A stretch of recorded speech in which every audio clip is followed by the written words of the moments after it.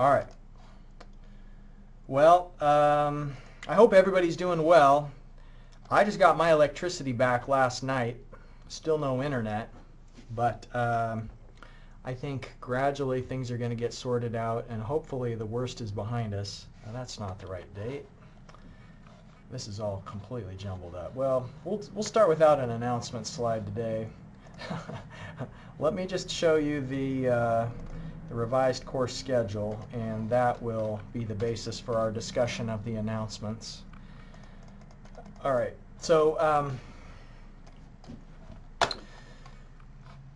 homework 4 you've had on your plate for a long time. That's the nodal method assignment. And so we pushed that back a couple of times, and now that we're back to having classes and the university is in session, the deadline for that assignment 4 is going to be on Wednesday. So you've got 2 more days to finish that, or reach out and ask me questions if you have any. And then homework 5, which is related to Hardy Cross, that's going to be due a week from today. So I hope and I think that that's probably much more time than anybody's going to need to finish up that assignment. But just to be as generous as possible, I thought that a Monday deadline for homework 5 would be reasonable. And so essentially, with these 2 days of class meetings that were canceled, that shifts the entire semester downward. And I wanted to give you an overview of what the impacts of that are going to be. The first thing that's really important that's changed is the date of our first midterm exam. And the midterm originally was going to be on Wednesday, March 3rd. So that exam was supposed to be Wednesday of this week. But instead, we're going to have it next Monday. So that's been delayed by 2 days. Everything else has kind of shifted downward in terms of the due dates of assignments. And I did eliminate one of the assignments from the semester. If you looked at our earlier class meeting, we were going to have through 13 assignments. But because of the delays and the subjects we're not going to be able to cover, what that means is then it's going to just be shortened to 12 assignments. Some of the deadlines remain the same, though, specifically related to the final submission for the design project. That's still going to be due on Monday, the 19th of April. And I think you're going to have plenty of time to work on that. The design project is going to be assigned next week on Friday. So you'll receive the project on March 5th, and then it's not going to be due until April 19th. The entirety of that design project is related to closed conduit flow. And so there isn't going to be any more material you're receiving related to that course after that topic and after Wednesday of next week, at which point we're going to move on to open channel flow, and there's no open channel flow in the project. So the topic that was axed was sewer design. At the end, lectures 39 and 40 was going to be sewer design, which is just kind of a specialized case of open channel flow because of circular open channel sewer pipe. It's just the geometry makes things a little bit tricky.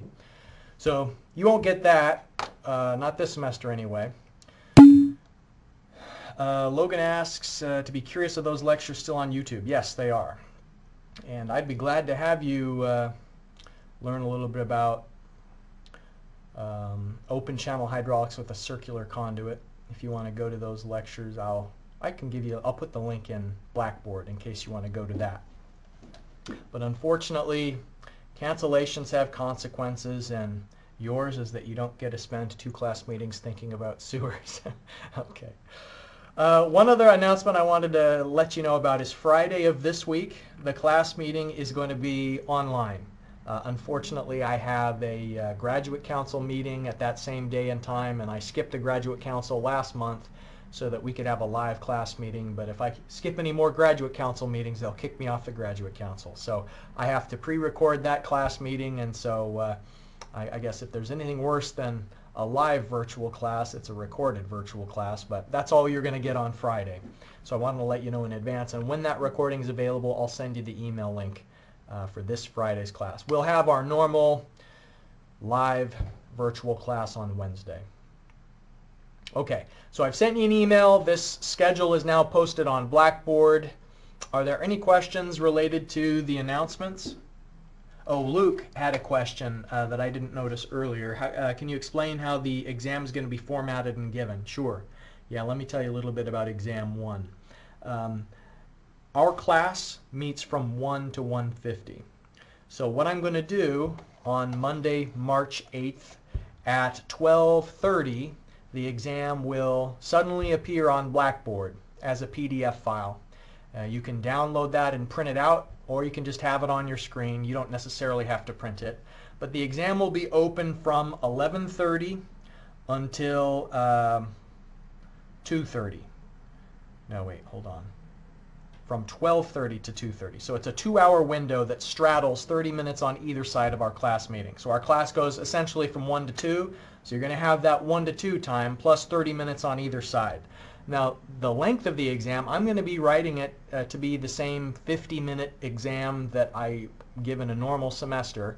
And a 50-minute exam, what that really means is that a handful of speed racers are probably going to finish the test in 20 or 25 minutes. The majority of the class will finish up in 40 to 50 minutes. And there's always going to be a handful of people for whom no amount of time ever is enough. And so 50 minutes wouldn't be enough in a normal semester, and 2 hours won't feel like enough in this semester. So that's just the way things are. But you'll have 2 hours, essentially 120 minutes to do what I'm going to consider is a 50-minute exam. Gavin asks, is it going to have those iterative Excel problems on it? I'll speak to the specific coverage of the exam a little bit later. We still have several more days to figure that specific detail out. But yeah, I have had pretty detailed Excel problems on previous exams, whether it's Hardy-Cross method or whether it's the 3 reservoirs. There is a good possibility that you'll have a problem on the test that requires you to use Excel. Harrison asks, have we had a class yet that you've taken account of people with cameras and mics for the extra credit that you mentioned in our first class? I have the reports on Blackboard that I can go back and look at the attendance. What I've learned in the meantime is that there's no easy way when we have as many people as we do in a class for me to look at everyone's webcam at once. I can only see a couple of webcams at a time. I can't look at everybody's, and so those points are just going to be on the basis of attendance. And I'm going to go back and look at one of the class meetings that we had earlier in the semester for our first one. So like before all the weather delays and everything, what I'll probably do is look at sometime in week 3 and use that as the first attendance bonus points day. Any other questions before we continue our Hardy-Cross example?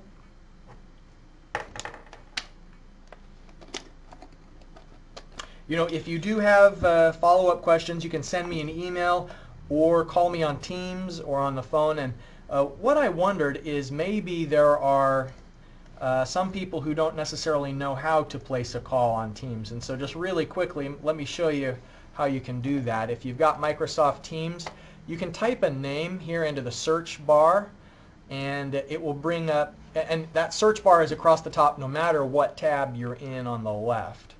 And so, for instance, if I wanted to place a call to the dean, I'd start typing in his last name, D-A-M-P, and there he is. So there's the dean. And then when you click on him, I'd have the option to either place an audio call or a video call. And all you got to do is click the name, and it'll start ringing through on my end and give me the chance to answer it. If you ever see, like, if it says like red, like busy, go ahead and call anyway, because sometimes it shows busy even if I'm just like in an appointment where, it's like one of those virtual meetings where I'm in with a dozen other people, and I could probably cancel out of that to answer your question. So call me even if it says I'm busy. And if I can't pick up, I won't. But I'd love to have your calls on Teams, because the advantage with that compared to just sending me an email is it's so much easier for me to understand what your real question is if you explain it to me than if I'm reading what you typed, because I can ask follow-up questions.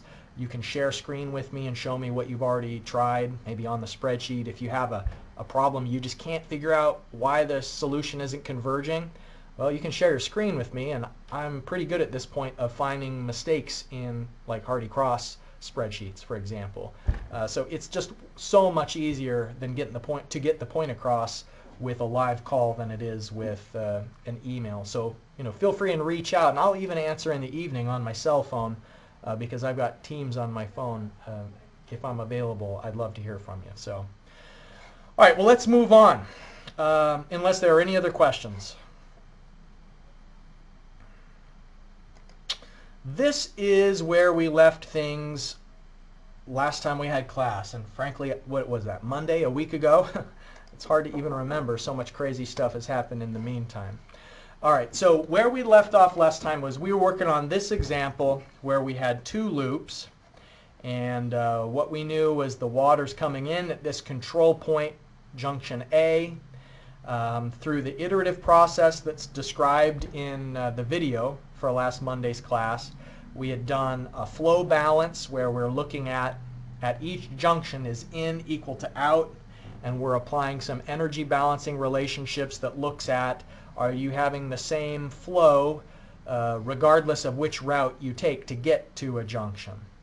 And in the end, we did this we set it up so that we could copy and paste subsequent iterations. And so it took a while to set up iteration 1, and it took a while to transfer some of those formulas over for iteration 2.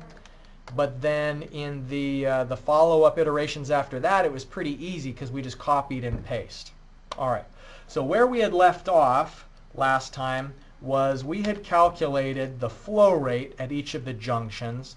And we had seen that there wasn't much of a change anymore between the original flow rate coming into the iteration and the flow rate coming out of the iteration. The biggest percent change was this pipe BC, where there's just not very much flow. But still, even after just 4 iterations, we were down to 1% change, and so that suggests we've got convergence. And the other good clue we have that the solution is converging is by looking at the F values from iteration to iteration. You'll notice that the F value in iteration 3 is pretty close to the F value in iteration 4. Just for all the pipes except for this one where there's not very much flow, that changed a little. Not a ton, a little.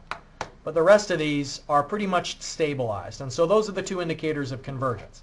Okay, so here's what we're going to do. We know the flow rates. Now I'd like to calculate how much head loss is there through each pipe. So pipe AB, what do we know about it? We know the diameter of that pipe is 500 millimeters. We know the length of that pipe is 220 meters. We know the flow rate that's going through it. And so all of the things that we'd need to calculate the head loss is available. And we could apply the Darcy-Weisbach equation, FLV squared divided by D2G. That's the Darcy-Weisbach equation. Or there's a version of that equation that says FLQ squared divided by D2GA squared. But what you'll remember is that here the head loss is just our R value times Q to the power of N. So maybe that's easiest of all. So head loss in these, we're just only accounting for the friction losses. There's no local losses. It's the R value that we've calculated times the flow rate. And we'll use this output corrected flow rate. So flow rate to the power of N. Okay, so that's how much head loss is going through pipe AB. And we can drag the formula down and find out the head loss through each pipe. And it's a good practice to double check those common pipes. Like, for example, CE. Do we get the same head loss in perspective of loop 1, 1.71, as we do in loop 2? Yeah. So the head loss is the same there, regardless of whether we're looking at it from the perspective of loop 1 or loop 2. And then the head loss for EF, same thing, 0.43, 0.43. All right, so here I've updated my sketch. Originally, I had just my guess values. And if we go back to the guess values that were applied, did I have a sketch that just showed, oh, I might, I think I had it on a different version of that drawing. Well, I had some original guess values. These are the final flow rates. And the direction of flow is going to be important for calculating what is the pressure at each junction, and I'll show you why. The pressure at junction A is known. That's our control point. So we know that it's 600 kPa. And we could calculate the head there. The head is going to be the pressure divided by gamma. Okay, so equals pressure divided by, and the unit weight of water in terms of kilonewtons per cubic meter is 9.81 kilonewtons per cubic meter. So there's 61.16 meters of head at junction A. Everywhere else is going to be based on the amount of head that there is in the system at junction A. So location B is going to have less head than A. By definition, the water is flowing from A to B, so there's going to be a loss in the pipe. As you flow from A to B, there's energy being lost. How much energy? 3.49 meters of energy. Okay, so the head at B will be the head that there was at A minus the loss between A and B. So now that tells me how much head there is at B. And then the pressure at B is that head multiplied by 9.81 kilonewtons per cubic meter. Okay, so that'll then give me kilonewtons per meter squared, which is kPa. All right, so that's how much pressure there is at B. Now what about junction C? Is there going to be more pressure or less pressure at C than there is compared to B? Well, there has to be more at C because that's what's driving the flow from C towards B. In this example, all of these junctions are at the same elevation. There's no elevation differences. And so if there's a pressure difference, it's because there's a head difference there. Okay, so the head at C is going to be however much there was at B plus the change. So we look at how much head loss there was between B and C. Not much. That's that pipe that has very little flow. It looks like it's 0.001 meter of head. So that's a pretty minuscule change. There's just simply not much flow through that pipe. Okay, so then the pressure, we can drag that formula down because it's just looking at the head, multiplying it by gamma. So effectively the same pressure if we look at it just to the nearest tenth of a kPa. All right, now what about D? Again, looking at the final direction of flow, there has to be more pressure at D than there is at C. So the head at D would be the head at C plus the loss between pipes C and D, a junction C and D. So I'm going to add in the loss. Okay, so now we can again calculate the pressure just by dragging down this formula that's multiplying the head by gamma. I get slightly more head at D. Now we've been adding things. Now look at from D towards F. So in the direction of flow, you lose head. So if you're going from D, there's more pressure at D than there is at F, and that's why the flow is going from D towards F in a horizontal pipe, is because it's going towards the low point in pressure. Okay, so pipe F is the head at D minus the loss through pipe DF. And so here's the loss between those two junctions. And then therefore the head is going to be however much, the pressure is going to be however much head there is multiplied by 9.81 kilonewtons per cubic meter. And now finally junction E. There's two ways we could do it. We could find junction E by saying it is however much pressure there is at C minus the loss through there. Or we could do it, it's however much there is at F minus the loss through EF. Let's just go with the from F to E one. It would be the same either way. You can do it either way. It'll be the same. So it's the head at F minus the loss through EF. Okay. And then the pressure, we would just drag the same formula down. And so now what we've got is for each junction, we know the pressure, we know the flow through each pipe, and we've basically solved the flow situation in this complicated network using the iterative method of the Hardy-Cross approach. I think I said last Monday when we had our class meeting that this is one that really kind of breaks my heart that we're not in the same classroom together, because I know somebody, if not many people, have just a tiny little mistake in the spreadsheet, and it's not working because of that tiny mistake. And it's just so frustrating when you're looking at my solution and yours is different and you can't figure out why.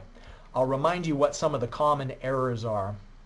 Some of the common errors are that you should always use the most recently updated guess of the flow rate.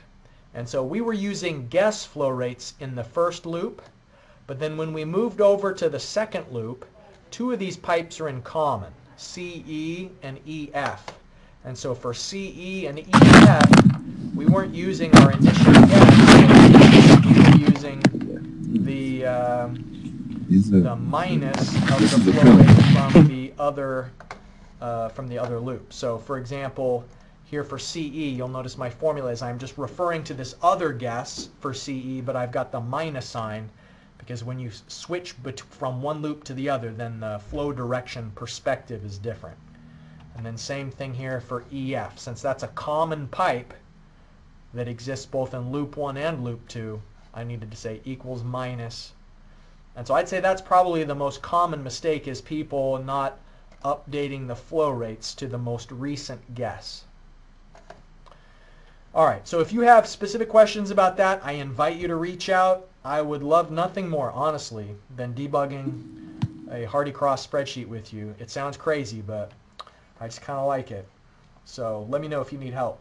But let's move on.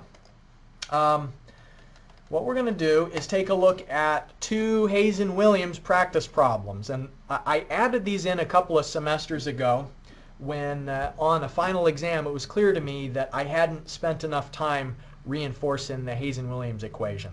And I think you're going to get plenty of practice with Darcy-Weisbach, which is the most accurate method. But Hazen-Williams is more likely to come up on the FE exam, just because the FE exam, those questions have to be like 3 or 4 minutes long, and you can do a Hazen-Williams problem in 3 or 4 minutes. It's a lot more difficult to do a Darcy-Weisbach problem in 3 or 4 minutes, just because, of the iterative process of finding F and so on. So I emailed you 2 questions at the beginning of class. If you'd like to print them out, that's great. If not, just take a screenshot of this slide. Now let's see, do I have some other formula that I also gave you here? These two. So, oh yeah, I know what I was doing. I was trying to make it a little more confusing of exactly which formula you'd need for each. So I gave you both, just so that you'd have to guess or figure out which formula to use. So this first problem is SI units. The second problem is in traditional BG, British gravitational units. So let's see, you've got the F formula, so let's look at the V formula for British gravitational. There it is. All right, so if you don't have this printed out or pulled up on a separate screen, you push the print screen button right now on your computer, and then you can paste it into Paint or whatever image editor you like. You could paste it into a Word document. But I'm going to put you into those breakout rooms, and rather than listening to me talk or just complete silence, I'd like you to collaborate together and figure out in this case 1, it's flowing through a horizontal pipe. We know the diameter.